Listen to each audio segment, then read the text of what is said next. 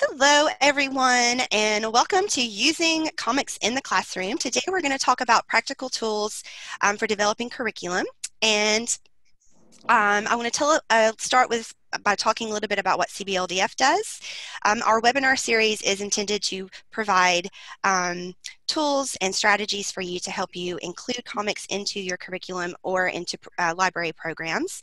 CBLDF is a nonprofit organization dedicated to protecting the First Amendment rights of everyone involved in the comic art form. So that includes creators and educators and librarians and readers and retailers. We're here to provide advice and representation, legal referrals, assistance, and education to furtherance the goals of keeping First Amendment rights at the forefront. We're a small organization. We are supported directly by contributions of our members. If you are not a member, please look at our website. There are lots of fun goodies that you can get by joining. Without any further ado, I want to let our panelists introduce ourselves, and guess we will start with whoever wants to start. I'll jump in then. Okay, fine. awesome. I'm Eric Kallenborn. I am the current Department Chair of Art and Music at Oak Lawn Community High School on the south side of Chicago. I've taught English for 13 years. I'm still teaching English, but I'm working on my art endorsement. I created a graphic novel curriculum with the help of Mr. Whitaker over at our old high school district, and I am working on creating a English art graphic novel course at the new high school I'm working on, where it will work as a non-publishing house out of the high school, and our goal will be to create a thematic comic book every year like you would a yearbook, but it would be a comic book. And that's kind of who I am in a nutshell. I've presented at most of the major Comic-Cons and educational cons across the country about the fabulousness of comics in the classroom, and happy to be here. Glad you're here. I'm Ronell Whitaker. I am the Mr. Whitaker that Eric just referenced there. So I am the department chair over at Community High School District 218. Wow, like right now we are piloting and using a ton of different electives. One of our flagship electives is graphic novels, but we're also adopting more and more different classes that are going to be like going towards different literacies. Right now we are piloting a music as literature course next year. So that's kind of one of our plans. But I've been teaching for 13 years. Awesome. Glad you're here. I'm Tracy Edmonds, and I was an elementary classroom teacher and a reading intervention specialist for 12 years. And now I work as a freelance curriculum developer and a writer. My areas of expertise are elementary science and using comics and graphic novels in education. I create things to help teachers use comics the best that they can in their classroom because I know the power of the medium.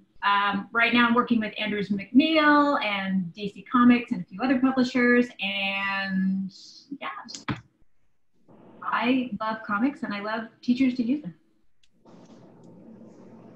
Thank you for being here. And I'm Matt Brady. I've been teaching science now this is my 11th year. I teach chemistry and physics. And prior to getting into education, I ran Newsarama.com, ran Newsarama.com for too long. Along with my wife, who is also a science teacher, we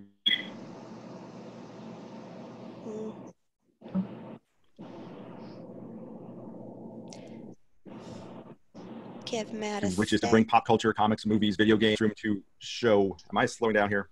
Well, you paused so okay. that, yeah, like you froze, and then the audio did to catch up. Okay. But yeah, my wife and I both use a lot of pop culture in our classes to get our students interested in science. That gives them the hook. We also work with Wake Forest University here in Winston-Salem, North Carolina, as part of the Science of Winston-Salem, where we do kind of the same thing. I've written a bunch of articles. I have a bunch of articles due on science and pop culture now. So yeah, that's me in the nutshell. And don't you have a book? Yes, I have The Science of Rick and Morty. There we are. So it's yay. even. It comes out October 1st in bookstores and Amazon everywhere. Yay! Awesome. Thank you all for being here. You're all beautiful people. I appreciate your time and your expertise. Really excited to get started. So I guess we will get started. Let's talk a bit about just the general educational benefits of comics.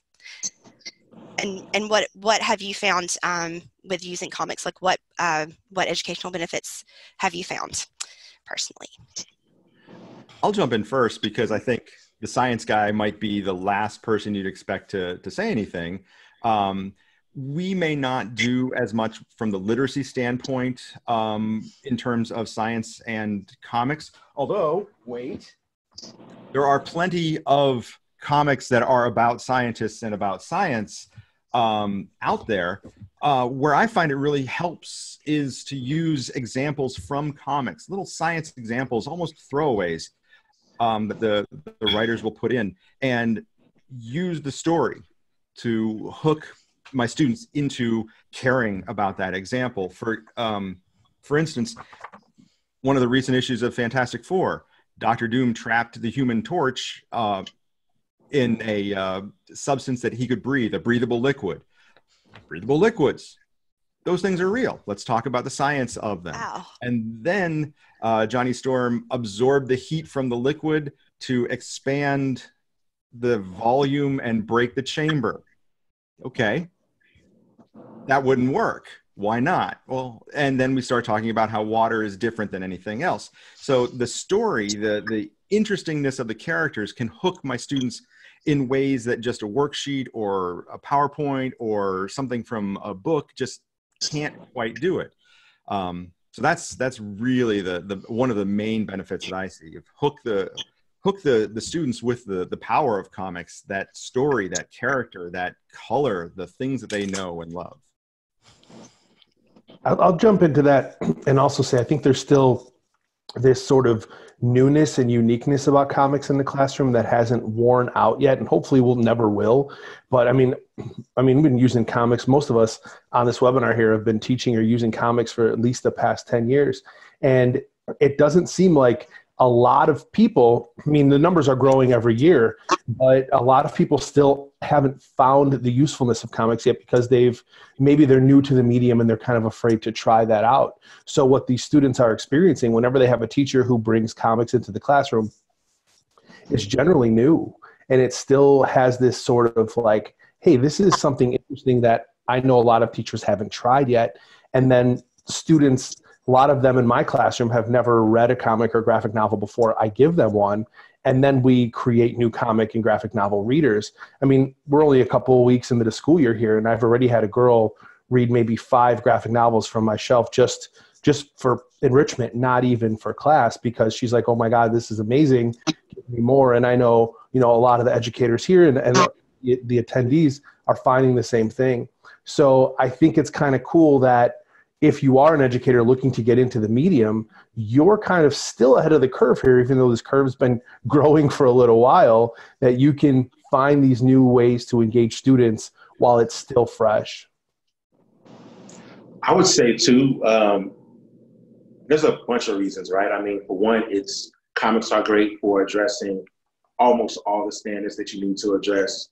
We're talking about Common Core, reading for information, reading for literature.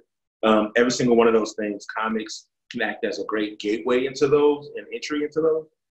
I know very often we talk about comics as a way to hook in reluctant readers, and they are good for that, but they're also good for giving those kids who aren't reluctant readers different entry points into reading for information, into exploring multiple literacies. But beyond like the buzzword speak that we're used to using in education, what I found, the reason that I love using comics so much is the equity it builds between me and my students. And I don't mean it equalizes the playing field, which it does. I mean the investment, right? Like, so if I give a kid, Ultimate Spider-Man the first week of school, and we're using that as our actual anchor text in the beginning of the year, then it's much easier for me to get them to transition over to August Wilson's Fences. Because now they trust our classroom, they trust my choices, and they trust that no matter what I put in front of them, it's for they're good and chances are they'll probably enjoy it. So I would guess like those are probably the biggest reasons why I think we should all be adopting music comics in the classroom. Yeah, I'll piggyback on that, talking about, you know, the engagement that graphic novels and comics can bring to students that maybe a regular text might not right off the bat. I'm going to share, I don't know if you guys can see that. Oh, and I put it in there. Here, hold on. I'll do it this way. There it is.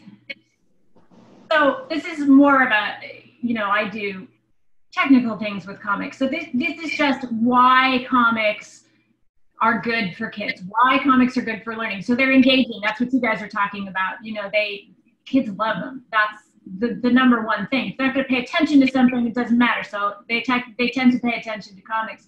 It also requires them to use both sides of their brain. They have to use the visual and the text, and they have to put those two together. They're efficient. If you're trying to teach somebody something, comics can get across the information in a shorter period of time and with more detail.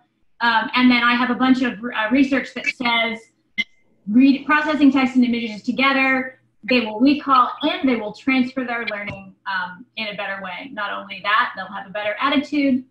So this is sort of that's on my site. You guys can download that for free. That just sort of gives all the reasons if you need ammunition to take to parents or administrators. This is a kind of in a nutshell piece that you can use. Thank you. That's awesome. Thank you for sharing that. And also, we put that link in the chat so everyone can pull that up too and look at that whenever you're ready. So let's talk a little. Again, in some ways, I know for me, graphic novels were very useful. Educational benefits were for different types of learners. I had students on the spectrum. I taught in higher ed. I didn't introduce myself enough. I taught in higher ed for 15 years and taught writing courses and literature courses. And graphic novels were great for helping different types of learners, like was already said. Could we talk a little bit more about that, about how these help specific learning groups? Yeah, I would say comics represent access. End of the day, that's what they represent. They represent access to ideas that a lot of different communities have felt that they don't have the opportunity to engage in. When I taught using Romeo and Juliet by Eric, help me out, please. Gareth Hines. Thank you, Gareth Hines. I feel so bad because he's a friend of mine.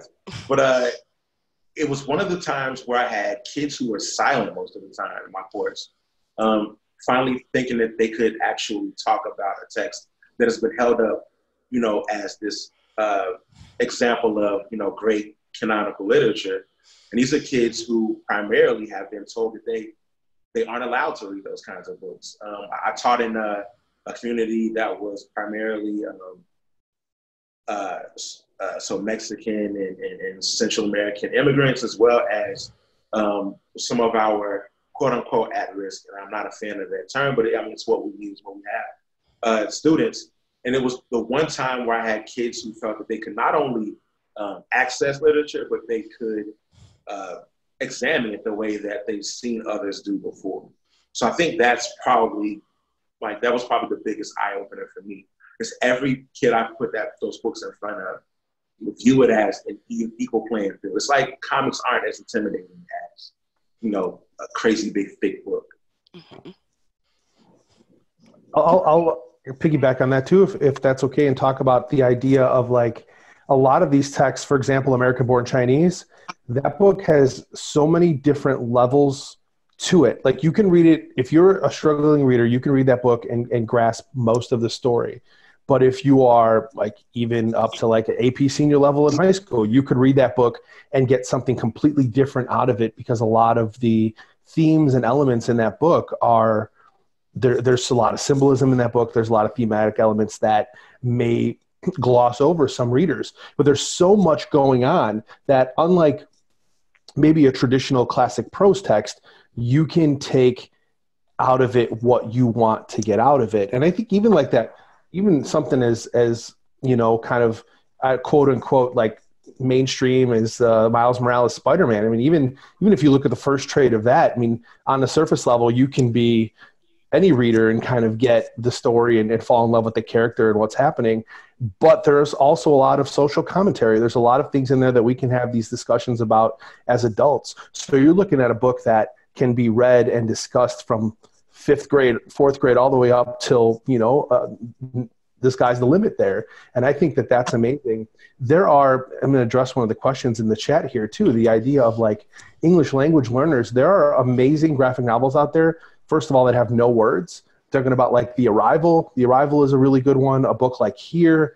A lot of these graphic novels that are being created that we don't even need to have the language barrier in order to read those.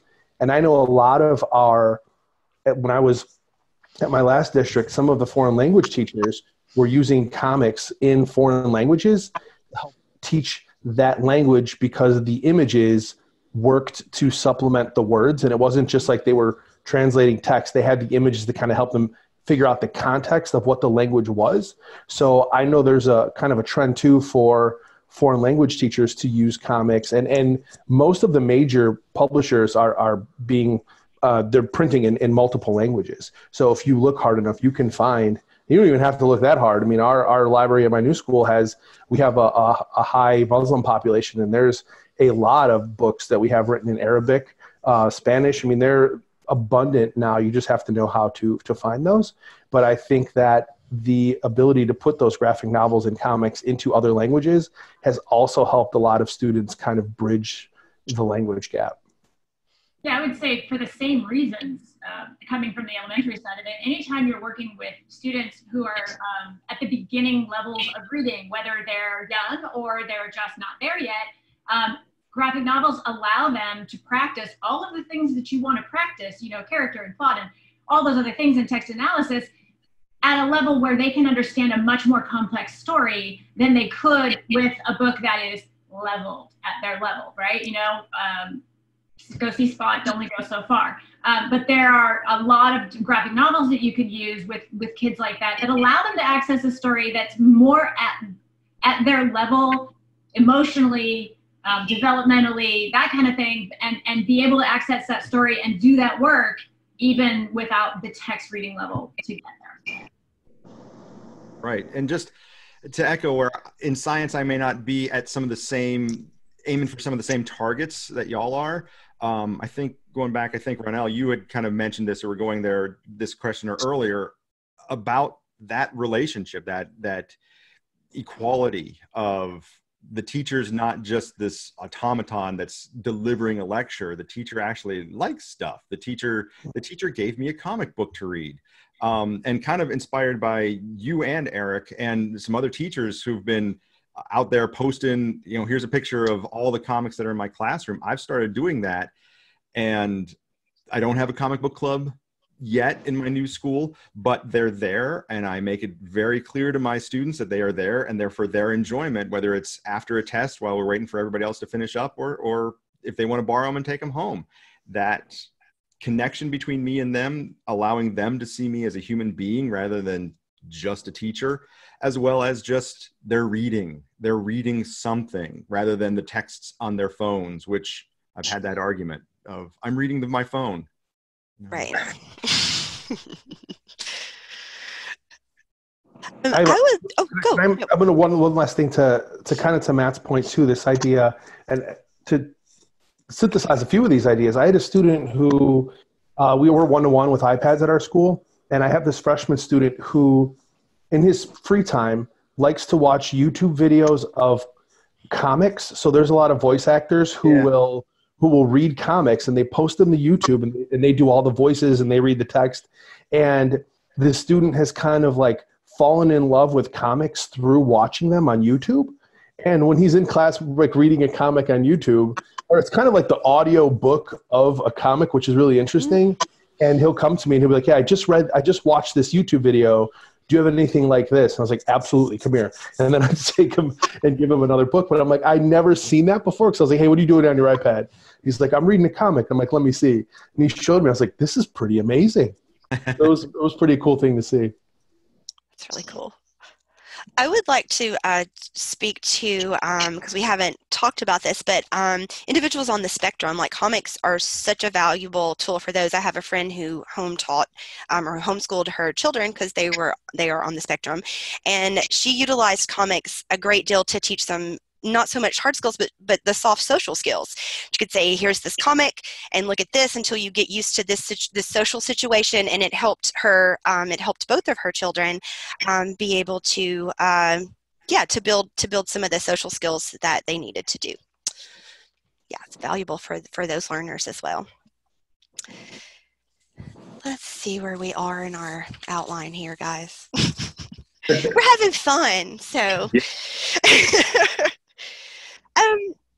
So we've talked a little bit about why we might want to use them, because they have so many educational benefits. From we've talked about introducing multiple literacies. We can also sequencing, motivating reluctant readers. They help with memory skills, with reading comprehension, vocabulary, so on and so forth. They're also a great scaffolding tool. So I think maybe we could talk a little bit about that, about not just why we would want to use them, but how we can use them. So could y'all maybe speak to how you have used comics for instructional scaffolding? Well, I mean, for me, I always use comics to introduce students to making inferences.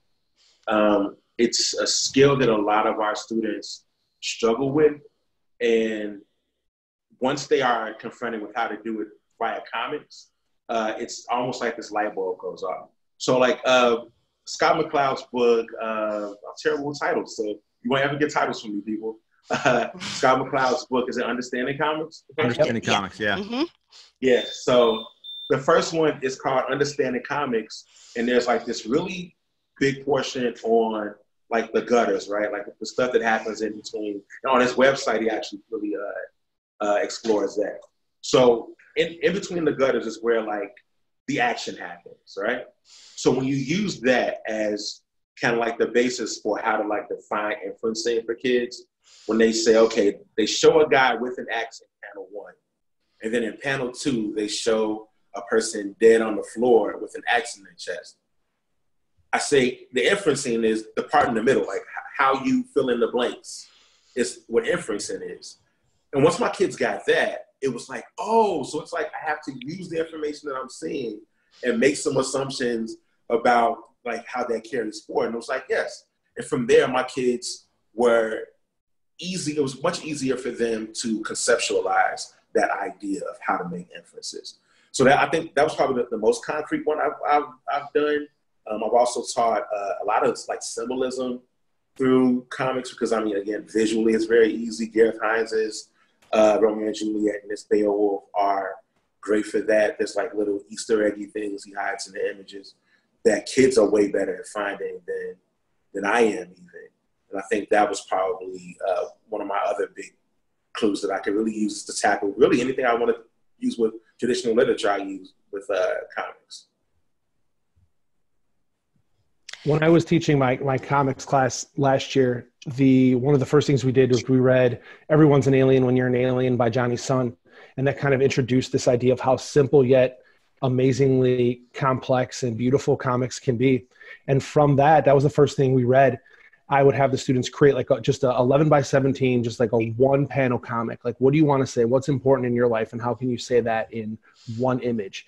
And that was the first thing we talked about to just introduce this idea of how comics can be useful and powerful. And then from there, we would do a 3-panel series. And then we would do a 1-page 5 to 6 panel idea. And then till the end, where the end of the semester, they were then creating 3 to 4 page comic concepts for an idea or a story that they wanted to create themselves. Now, I'm also notorious for saying that my English class wasn't an art class. There was no drawing in there. If a student was really good at making art, they could draw their comics, but it was an English class, right? So we were writing and we were creating scripts and we were envisioning what we wanted to look like. And we were doing technical writing for hopefully to be put in front of an artist. So the students knew right off the bat that they didn't have to be afraid of if they thought they were, they couldn't draw, or because we weren't drawing. This was a writing class.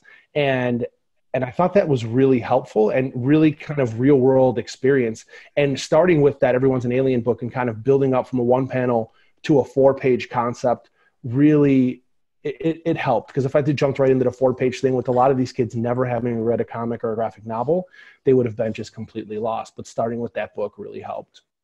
I want to put forward a resource. I know, Ronell, you mentioned Understanding Comics, which a lot of people go to. It's the go-to book for understanding how comics work.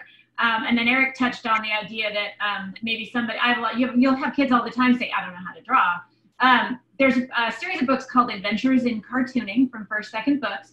And I would say for elementary, that's the Understanding Comics. There's a lot in there that will help them understand how comics go together, how you can make them, how you can read them. And also it really brings down the intimidation level on drawing. It breaks things down into small pieces and shapes and helps kids figure out it's about the meaning. It's not about, how detailed your work is. And one of the things I always say to everyone, if someone says, I can't draw, one of the most popular webcomics in the world is XKCD, and it is just stick figures. So, if you're going to be making comics, I would definitely say use Adventures in Cartooning, with elementary kids. And even I would say that the first book is definitely applicable to older kids as well. It's cute, but it does get a lot of good concepts across.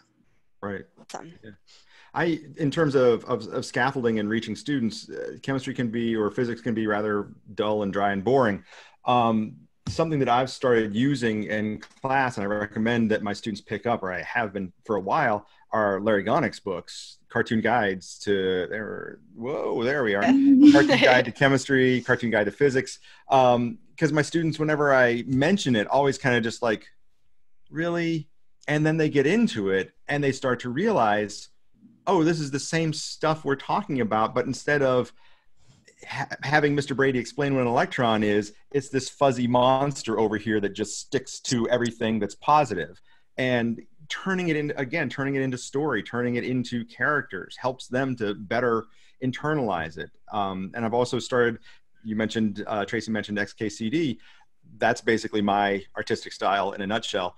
And I've had my students start to do annotated formulas where if we have a large formula, dimensional analysis or something like that, that has many steps, draw it almost as a comic, or at least kind of more in the Scott McCloud, just down through the page of step 1, and have a character, have a stick figure explaining what to do. Step 2, have the figure explaining what to do.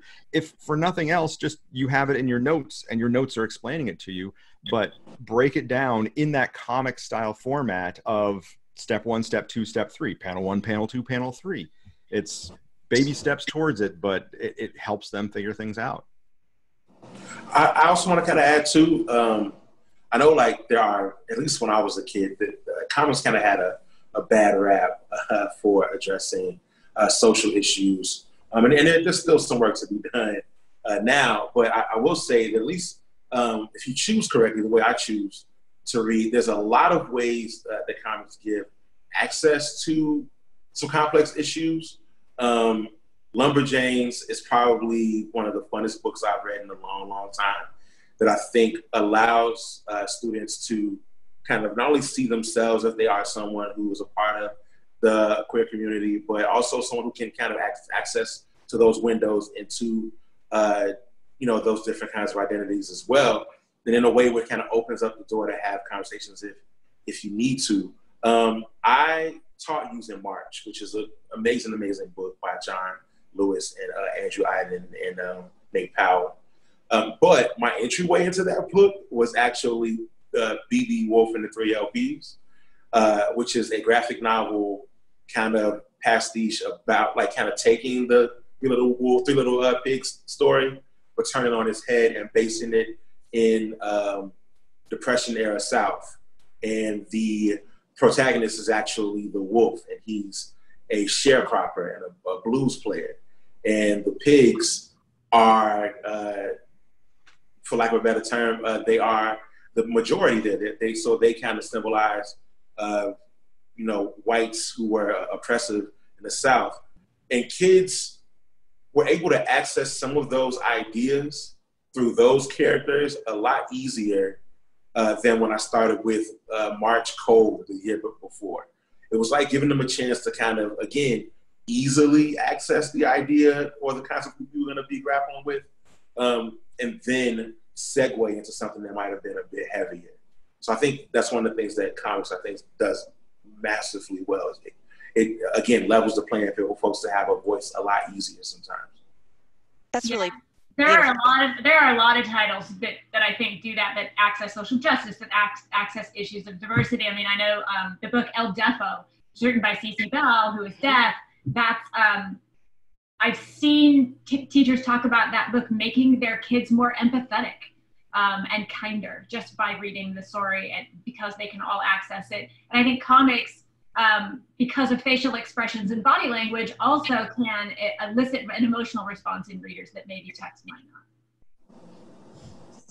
And I think even what you're saying with the Three Little Pigs or story, Mouse does that with World War II and genocide as well. But in taking animals, somehow it's like a spoonful of sugar. You can talk about things atrocities that have happened to humans, and when we give them in animal form, it's easier to digest for a lot of readers, and comics do that well.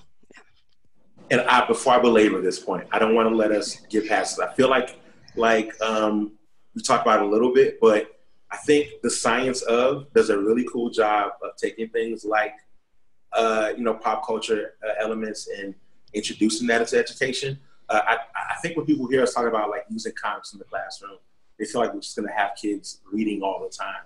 But I think that Matt and people like our colleagues in our district, they do a really good job of saying, well, you don't have to read the whole comic. I mean, you could really just use the Human Torch as a physics problem. Mm-hmm. And just taking that little small part of it, I think, I love that Matt's going to share it too. Just taking that small part of it I think is invaluable too. Like, you can use comics outside of the classroom, or outside of even just reading an entire comic.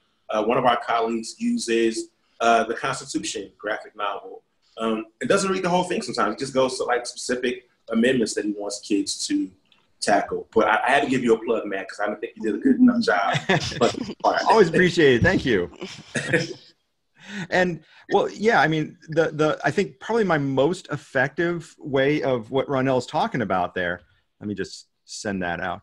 But the most effective way of using just a bit of comics is in physics. I would always use, or I always do, Gwen Stacy's fall off the George Washington Bridge or the Brooklyn Bridge, depending on what corrected version you look at, in Spider-Man, Amazing Spider-Man. And even though the comic is probably about as old as their parents now, it came out in 73, I think, it's still, the writing and the art still speaks to the kids, and it pulls them in. And so if you embrace that story aspect, and again, even in science, you embrace that story aspect of getting this idea across. And I have it paced out on slides that I kind of narrate it as I go and say, but then, and it's a picture of Gwen Stacy upside down, and you see the word snap by her neck. And I would do that. And I know I'm on my game when my students, I'll hear from my students, just somebody in the back of the room will be like, oh, and it's like, yeah, I hit it. And they've used that in the movies, in the second Andrew Garfield movie, but it's most effective in the comics. And then they want to figure out, okay, what about impulse and momentum that can tell me, what did she experience? Why did she die? I want to know why she died. Oh no, we may never know. It's a cliffhanger. Sorry. Wait. Yay. There. Whew. Okay. She died. Spoiler. Yeah. Yeah, sorry about that. Yeah, and I like what Renell's saying about you don't have to read the whole book. There are plenty of, you can pull pieces all the time. In fact, one of the things I've seen done, which is great, is there's a series called Science Comics from First Second, and there are books on everything from dinosaurs to rockets. There you go. And say, kids are studying biology, there's a book on cats, a book on dogs. you can just pull short sections of the book and assign them and have the kids read them and then bring that knowledge in and share it and sort of use it as a jigsaw, just like you would with an article or something like that. To do a little avant-garde experience with the kids too, especially if you're teaching older ones, you can always have them like pull out their phone and look at either their camera feed, like the last pictures they've taken, or the last like 10 Instagram posts they've made, and say, imagine this was the comic book of your last 2 weeks. Like, what does that say about your life? What does that say about who you are? And then kind of use that as a think piece. And I've really kind of got some like blowback from the kids who just like take all selfies. It's like, okay, so your comic or your graphic novel is pretty self-indulgent, right? Why do you think that is? And it just opens up these like real honest conversations with some of the kids too. Or some of the kids will be like, well, I really like my dog, so I guess my graphic novel or my comic's about my pets because that's all the photos I've taken. And those because that's all they are basically, right? I mean, panels in a comic book are photos. They're just very well-timed photos. And it's kind of interesting to have the kids look at their pictures and analyze how those become comics. And you're also making them think about their own identity, which I think we should always do from even early ages. Yeah, and their own story, right? Mm-hmm. Yeah. So we've talked, I would like to talk a little bit about, we've talked about how we can use comics to supplement other curriculums. Y'all are so fantastic. So thank you for all of that. I would like for us to talk a little bit about maybe just comics themselves and how we can use those to include comics-based curriculum with just the study of comics. And I would like to start with Eric, because Eric, you are developing a course just for this. Art integration was a big thing for me when I taught. I loved it because it doesn't just allow you to meet course standards, but you're teaching soft skills, you're teaching teamwork, especially collaborative things. You're teaching teamwork, you're teaching, you have to work through this problem together. Things, you know, that kids, a lot of times our studies seem to be really isolated, and when you include comics, it's collaboration and it's automatically putting people together. So I think that's a really valuable thing. But could you talk a little bit about the program you're developing?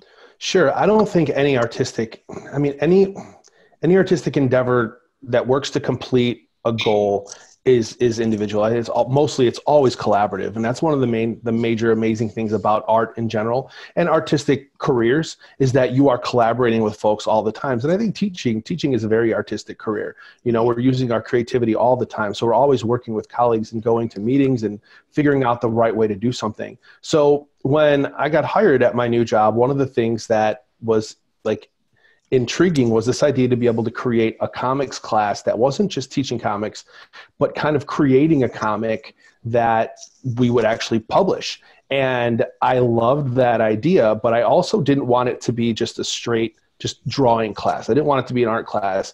I wanted it to have like a lot of heavy writing components to it as well, and collaborative components as well. I wanted to work with the community as much as possible. So one of the things I've done over the past 10 years of going to cons and working with artists is I've started making a lot of connections. So I have a lot of connections with local artists in the Chicagoland area and artists across the country.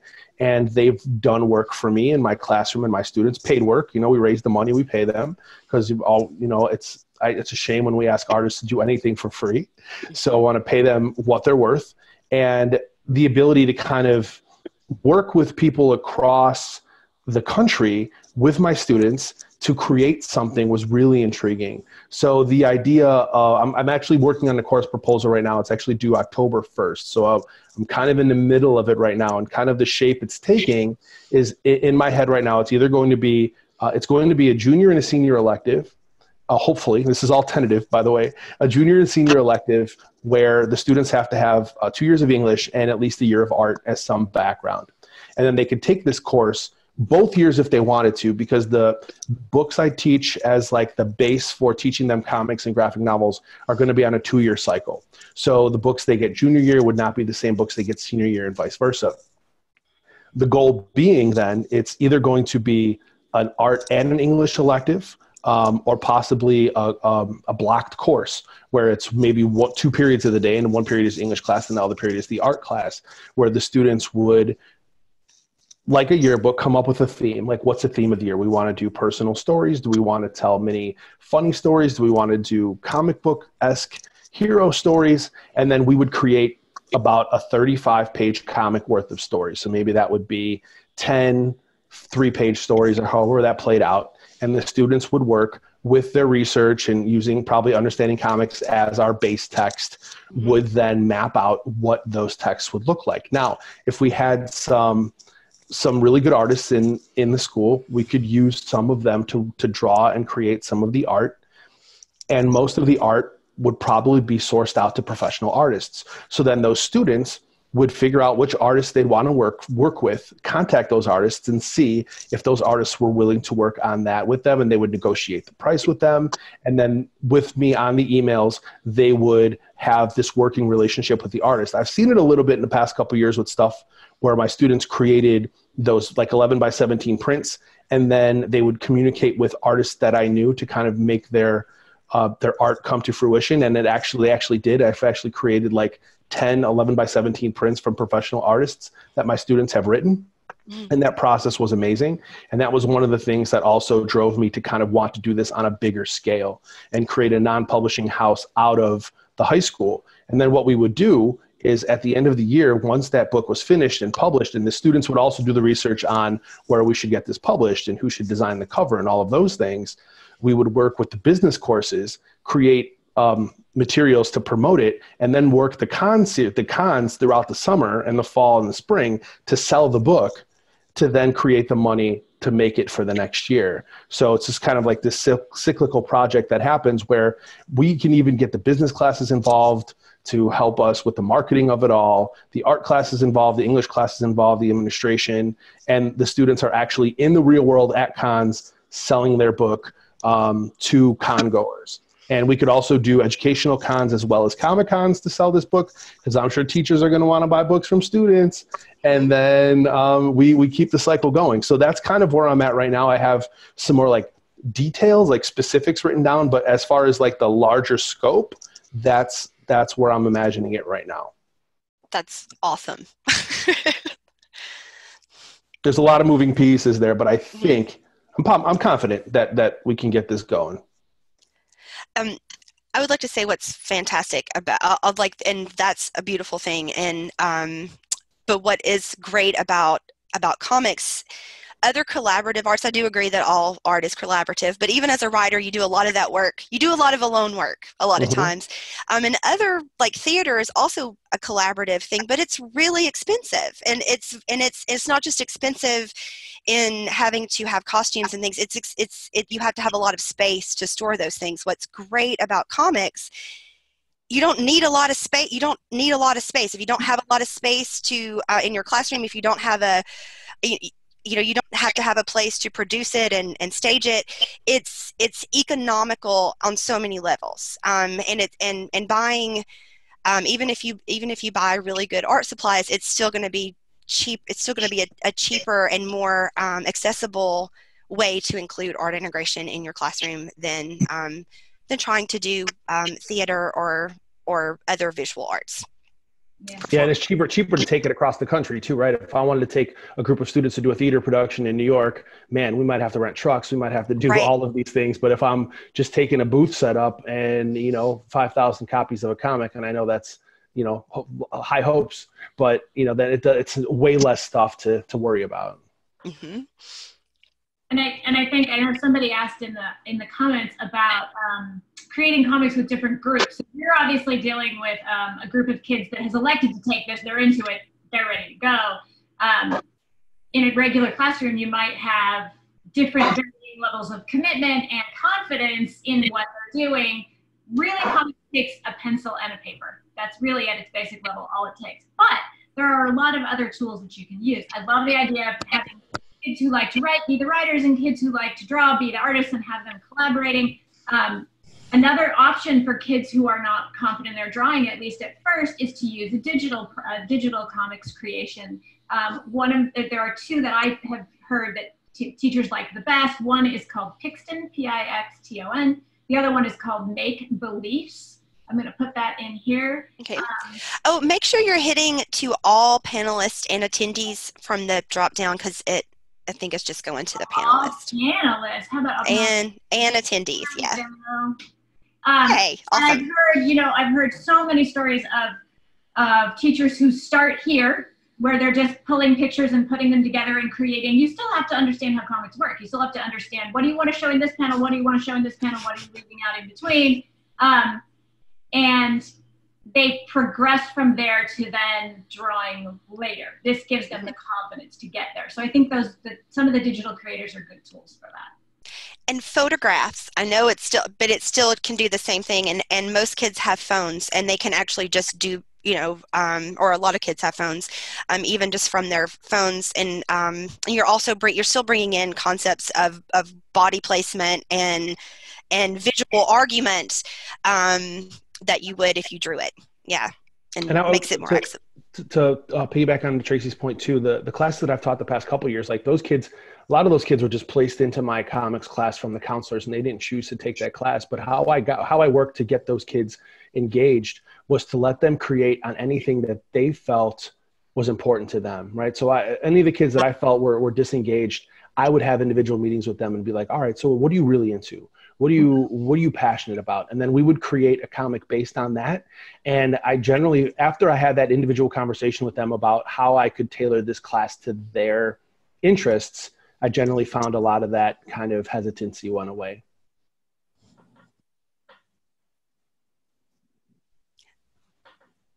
Yay.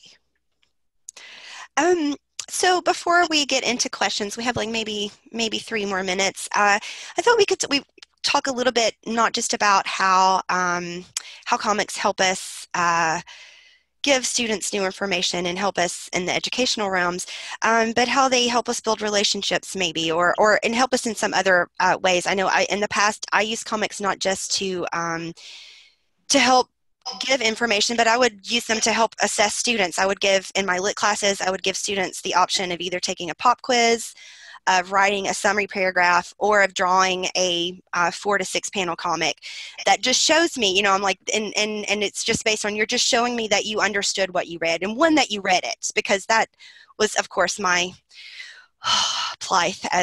Get me so angry when my students didn't read what they were supposed to. But yeah, like it was a way to just assess it in low level, to help them know too, like this is not like, lower the anxiety, like we're learning here and this is fun, and it doesn't have to be, you don't have to create so much anxiety, and it's okay to be wrong, and it's okay to not know something.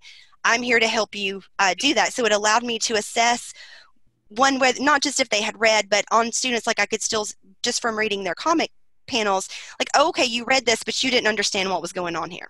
So we need to cover this in class.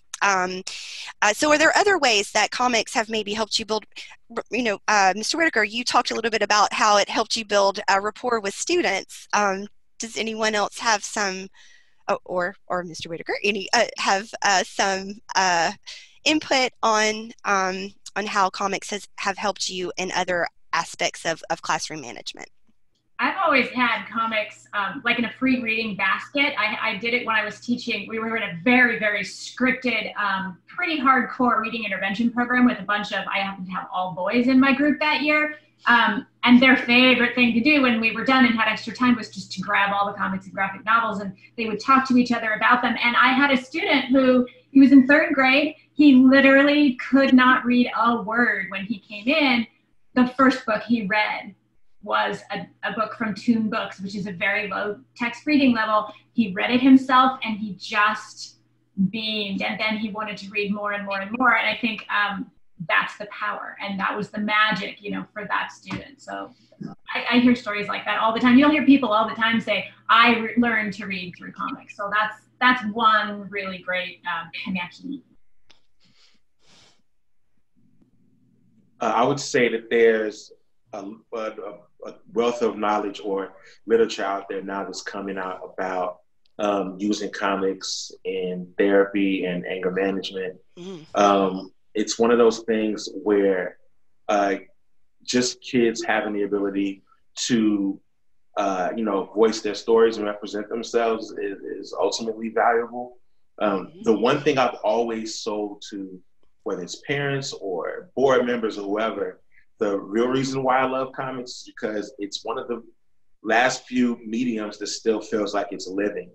So many of our kids have come from schools where, what they've read have been a lot of dead old white guys. Mm-hmm. So their only idea about what quote unquote real literature is defined by the Hemingways of the world. And that's in high school. I think when I first have them talk to an artist or a writer of a book that we read, or when I show them pictures of myself with other creators, and they're like, "Oh, you know these people?" And like now I'm famous. So it's like, "Oh, you talk to Gene Yang? That's crazy." It's like, "Yeah, he's my buddy. It's no big deal." But it's just cool. It's just cool to show these kids that like these are real people and anybody can make a comic. When we read web comics in our class, I'm often, quick to point out, like, you could do this today. Like this person, y'all brought up XKCD. Well, it was the X, whatever. Anyway, like you brought that stuff up. It kind of, again, it democratizes it, right? It's like these kids are growing up in a world where media is much more easy to create as well as it is to consume. So when you give them an idea that they can now create literature as well and be taken seriously and possibly be someone that Mr. Whitaker invites to talk to their class via Skype, they salivate at that. It's a gateway that they had normally thought was closed. Like most of my kids never thought they would write a play or write a book, but literally every one of them at some point writes a comic in my class. And they really dig into that. So I think that was probably the one thing. It helped like to show my kids they could be creators in more ways than one. I think if you're going to be a teacher of comics too, and I've said this in a couple blog posts in the past, you have to just dive into the medium. You have to read a lot. You have to it helps. And I know a lot of us are we're restricted by time and there's only so much time in a given day, but to be able to read as much as you possibly can, because when a kid comes up to me and they're like, "Can you give me something to read?" The first thing I ask is, "What types of TV shows and movies do you like? What's your favorite book?" And then they tell me, and then I've read so many comics and graphic novels that I can give them something that's exactly like that. And then they come back and they're like, "Oh, what else you got for me?" As opposed to me saying, "Well, here's a book I like, you try it." They may hate it, and now they're going to question the next book I give them. So I think having a really good foundation in what you've read can really help you get to giving the students, building those relationships and that community in that classroom, and giving the students more opportunities to want more from you. And leverage your resources. If you may have a librarian in your school that can be a big help. If you don't know what to find, go ask them. Go to your public library. Go to the ALA website and find people to help you. Librarians are such an amazing resource for teachers. I would definitely recommend doing that. Yeah, for sure. Librarians are I call them our pushers. Because they like there's like dance around with books like I can have in my classroom, but it's like there's this cool person down the hall who has like all the books that if you just go ask them, they will gladly give it to you. Yeah. And the idea of that relationship, I think that's like the foundation of everything that we've all been saying. I mean, when I started teaching 11 years ago, middle-aged white guy into a Title I school, thrown in the deep end. What does this guy have to say to us that we could be interested in? Oh, wait, he likes The Flash? Oh, wait, he can talk about Fast and the Furious and...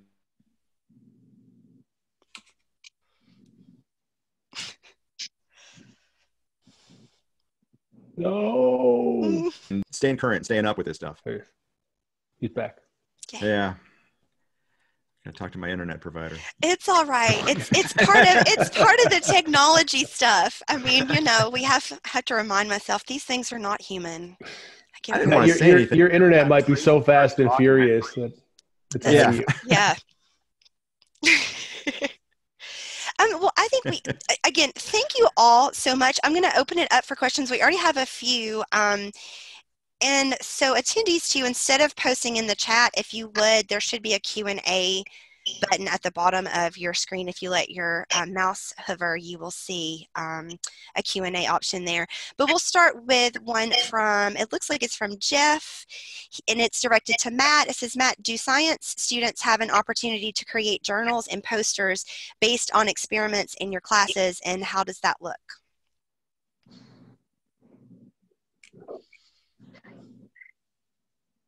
Oh, wait, I see. Hang on. Yeah. Science students have an opportunity to create journals and posters based on experiments. Yes. Yes. Yeah, great question. How do they look? Right now, I've been starting to take more steps into having them journal with comics. Like I said, the annotated formulas. I really kind of am straddling the line right now as I learn what works best in science with infographics versus straight up comics as the explanation. But each year I take another step towards that because some of my infographics have, from students that they've turned in, have had characters show up in them, which is that way to do it. But I can have them explain a phenomenon, usually, as I said, with an infographic where they kind of have to tell me a story about it, step by step, which flows right into the comic format. Thank you. Another question from Brandy. She asked, can you suggest any Chromebook apps for drawing for students who want to draw their own comics as opposed to pre-generated images?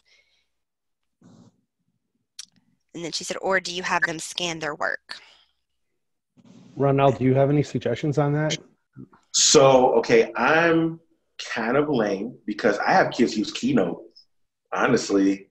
I have them, because we're a one-to-one iPad school. So rather than like going out and finding like some app that does that thing specifically, I just made Keynote templates with blank panels in it. And then my kids can just draw on those, or they could draw and import those in the Keynote. And that was just a simple, it looks crude at first, but like once kids, they're like any tool, once kids understand how to master something, it's great.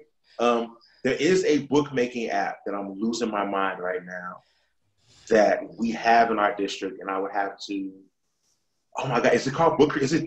Could it really be called Book Creator? I think it is. Book Creator is one. It's a free-ish app. Kids can publish an ebook through it. They have a comic format. They can introduce drawings. They can put audio, video in those books. And then I think, I know that this does have pre-drawn things, like Tracy said, but Make-Believe Comics is a great place to start. And you could even have the kids use everything there except for the characters. If you ask any artist, they will tell you that backgrounds are the worst things to draw. So if you just use something like a Make-Believe Comics to like create just the background stuff, and then let kids draw in there, that would be great. And probably at least a good step in the right path. Are there any other questions from attendees? Give it a few seconds. I would like to mention, although comics, as we have pointed out and demonstrated today, they are an incredible tool for engaging students. They are amazing tools in the classroom. They have educational benefits. However, unfortunately, like all books, they are still challenged and banned, and that's where CBLDF comes in. And I want to let you all, we do have one more question, but I will finish up my spiel here on our resources. I want to show you really quick, let me hit my share, where you can find our resources. And let me share this, but let me go to where right here. All right, so on our website, under resources, if you click on library and educator tools, you will see all of these tools that we have. Let me close all this other stuff down because I think I'm probably showing you all of that too. Technology is not something I'm very good at, y'all. You're doing great. I'm doing my best. We'll get through it together.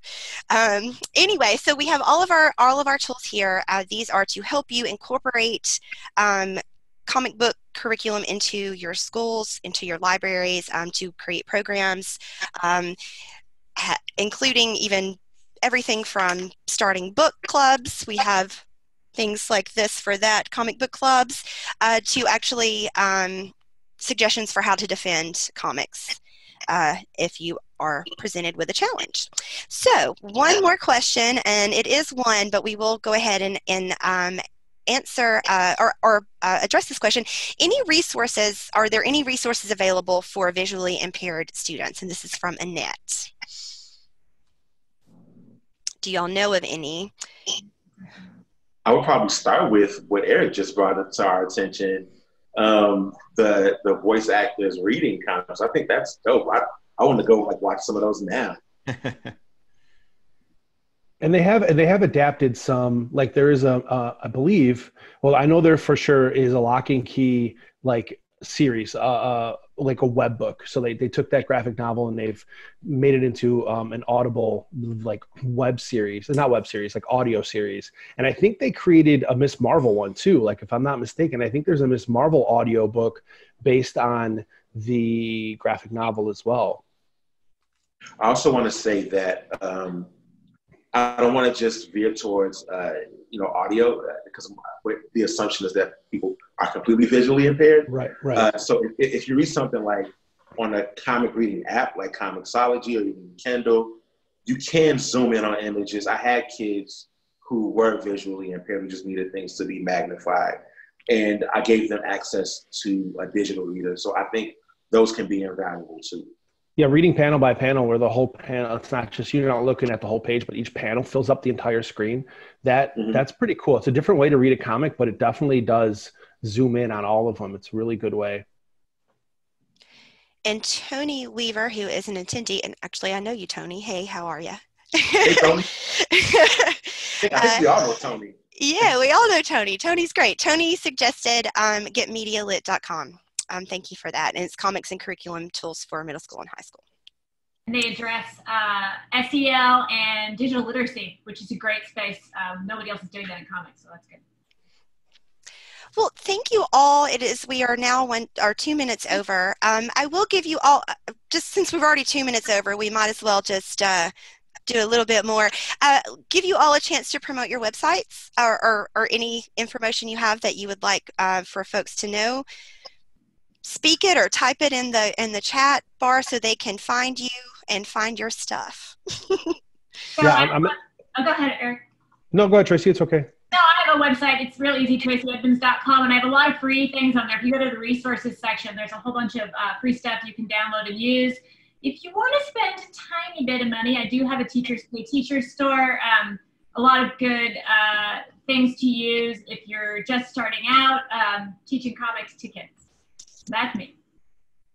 Yeah, I'm on the other comicbookteacher.com. I blog occasionally twice a week, but now with this new job, every Sunday I do a Sundays for Teachers blog.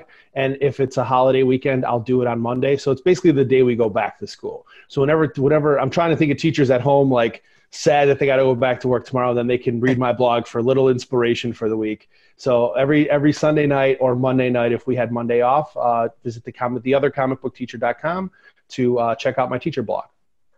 So who's the original comic book teacher? That would be Rana Whitaker. I'm just faster than Eric. That's all that is. I haven't been writing as much over there as I would like. I've vowed to start writing more over there. But if you want to follow me on Instagram, I write a bit more over there at the comic book teacher. That's where I get to kind of follow all these cool people and see the Disneylands and Disney Worlds they go to. But yeah, go to thecomicbookteacher.com or go to the comic book teacher at Instagram. There's my D23 Ursula right there. I'm so jealous, man. I didn't go to D23. I got that hot top or box lunch. And as I've been saying, our website is thescienceof.org. Is it live if I do this? It is, yes. Oh, cool. So yeah, I'm writing the articles on it, and actually, I did click that. Come on, there you go. But the articles go into a pop culture topic right now. This one was about an idea of a biological chimera that has been played with in X-Men a little bit. And so we have articles kind of front facing that are interested. Hopefully we'll bring in some eyes and get people interested in science through pop culture. We also have a growing, well, right now it's not growing that much. We have an area on our website for a teacher community, a STEM teacher community that are interested in using pop culture. Right now, I think it might be entirely populated by bots and probably some Russians. But we're going to get that straightened out and cleared up and start getting people in there talking about it. So you can get in touch with us any way you want to through the website. And I have a Facebook feed that we run pop culture and science articles on, anything that we can find for starting off class.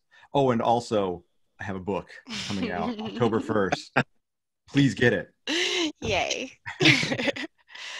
And also not panelists, but attendees, be looking in your email boxes this next week.